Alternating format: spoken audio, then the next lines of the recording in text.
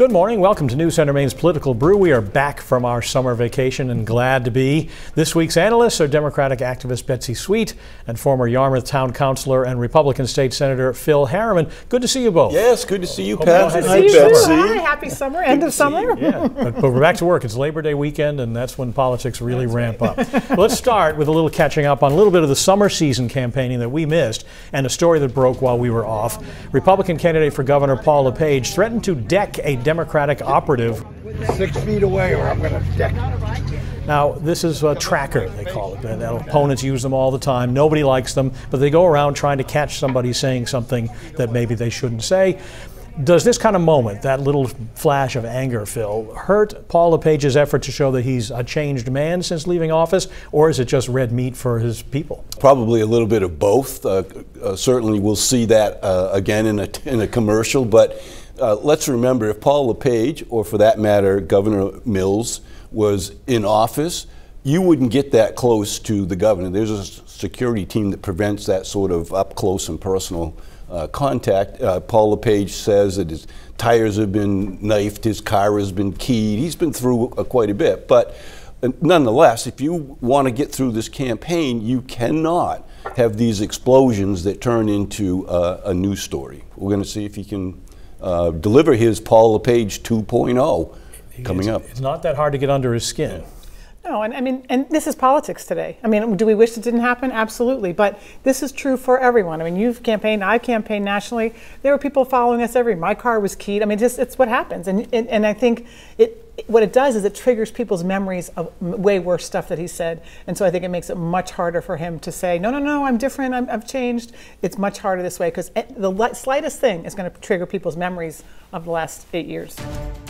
When I married my late husband, who was a widower, I took on his beautiful daughters as my own. The chaos of raising 5 girls while working full-time didn't exactly prepare me to govern during turbulent times, but it helped. As the summer season draws to a close, the TV ads have begun in the race for governor and the 2nd Congressional District. I'm curious, Betsy, I'm sure you've seen some of them. Is anybody connecting with their messaging, and does it even matter, really, because we know these candidates this year so well?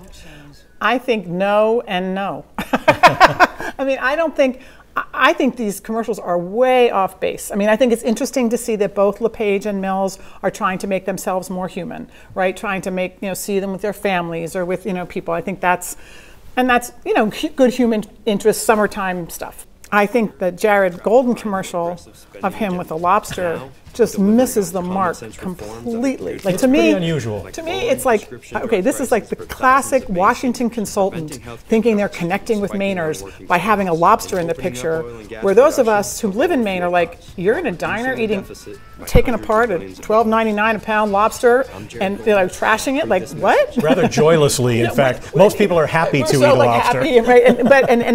If the message is to working class Mainers, that totally misses the mark, I think. Phil, anything grab you? Well, yes, I think the fact that they get to tell the story in their own way rather than their opponent is always a good opportunity to reintroduce yourself to the voters. But let's remember, during the pandemic, we had thousands of people move into the state of Maine who know nothing about these candidates, and this is their opportunity to introduce themselves to new Mainers and hopefully get their vote. Yeah, that's a good point.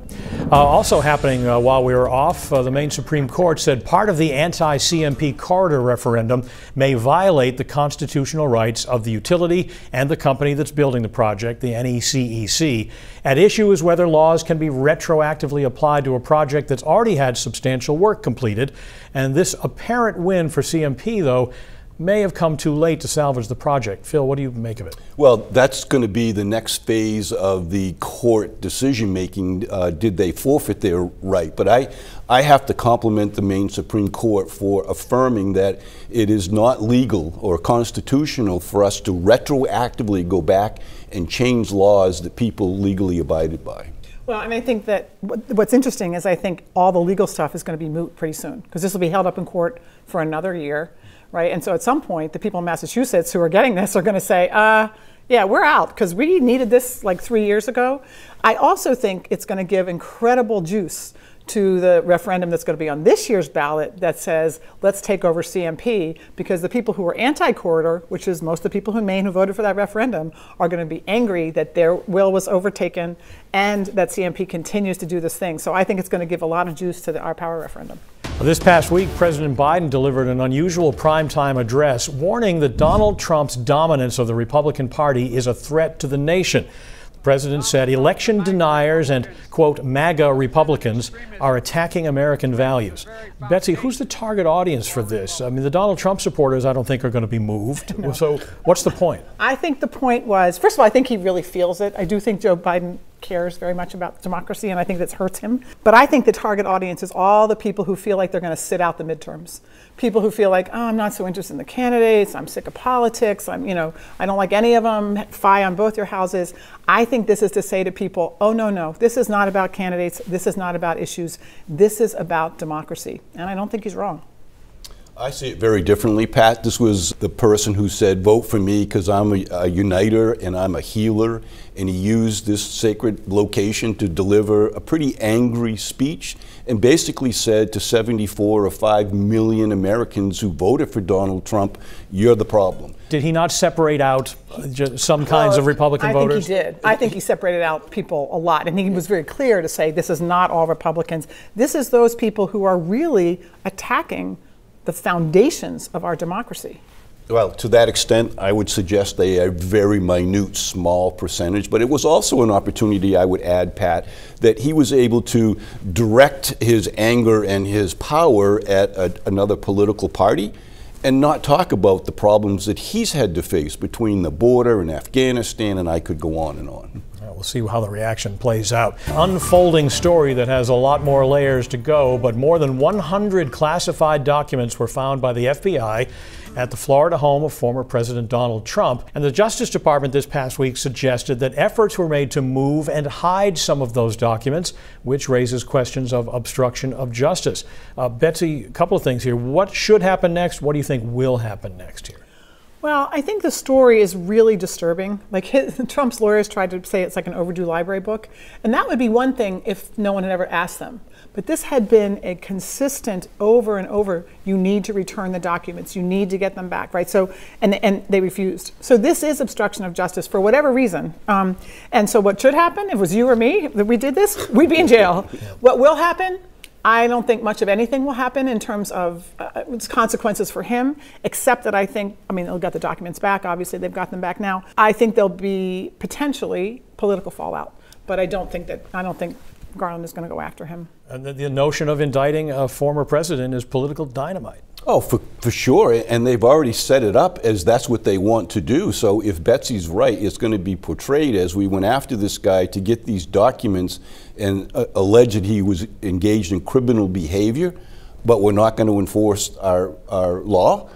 That's got pretty significant implications, and I think it also speaks to what role does a former president have to possess documents while he or she was in office, which is also going to have us look at past presidents, whoever they are. What kind of documents do they have that perhaps they shouldn't?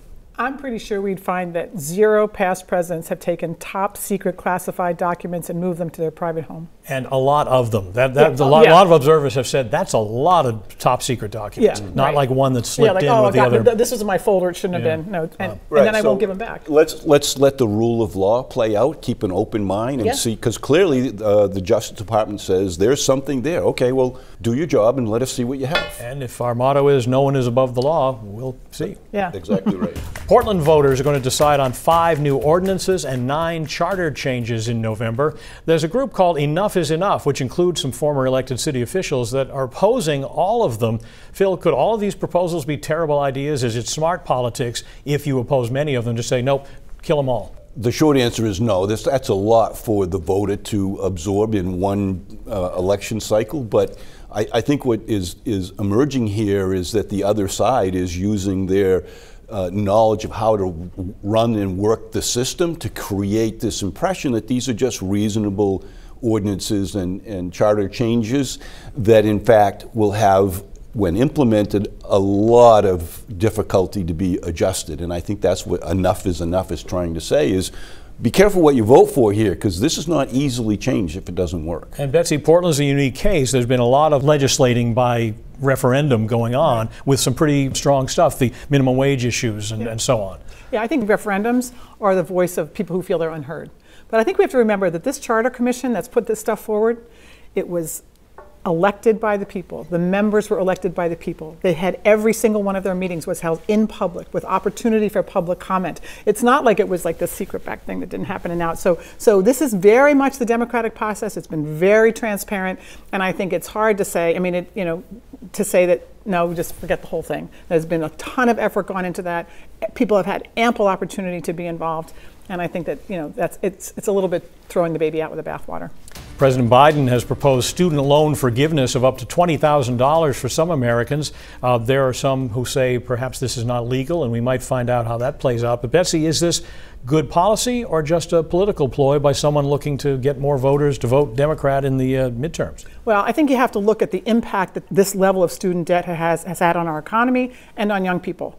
It's a $49 billion problem, and it affects low-income people of color most. And it is a huge detriment to them and to our economy. And so as someone with 3 daughters whose debt would be wiped out by this, who all got Pell Grants, this is a huge boon. And I don't think it's just politics. I wish he had done it a long time ago so it didn't look like it was politics, right? But this is something he campaigned on. Biden said, I will eliminate student debt. All of it. That was his campaign promise. So I think as we look at it and you look at what we're doing, and the one thing that I think hasn't been talked about that's important is going forward, it doesn't allow the compounding of interest. So it's not like you could have borrowed $30,000 and 20 years later you owe $90,000. So that's a really important piece, because that's just about the federal government making money off of you. And I think the other piece is that it can't be more than 5% of your disposable income. I think those are as important as the debt forgiveness. Phil? I think this is very indicative of why the president didn't address this issue in his national address. It's not playing well on Main Street, and there's a feeling out there that people who chose not to go into debt, or people who were more frugal or paid their loans back, are feeling like, so you're going to be forgiven your debt and you're going to transfer it to me to pay for it. I don't think that's playing well on Main Street. I'm reading different polls than you are, because I think that people are seeing that. I'm not a diabetic, but when they put a cap on insulin, I don't say, well, I got nothing with that. That's your problem. You can't manage your diabetes. Well, that's your. I mean, that's not who we are. And I know that I paid a lot of student debt. I'm thrilled that young people or people, many older people who only went to school for 1 or 2 years and dropped out, who are 60 and 70, still have debt. I am thrilled that that's going to be taken care of. Well, but I think there's a distinction here that you go into this willingly. I borrowed a lot of money. I paid it all back. It was hard to do that with raising a young family. I think that's the piece that the president is missing, is that by osmosis transferring that responsibility to people who didn't willingly go in and borrow money. And it doesn't address the rising costs of a college education. That's the most Which is the most important piece. This kind of encourages colleges. Right, exactly. So we'll see how that plays out as well.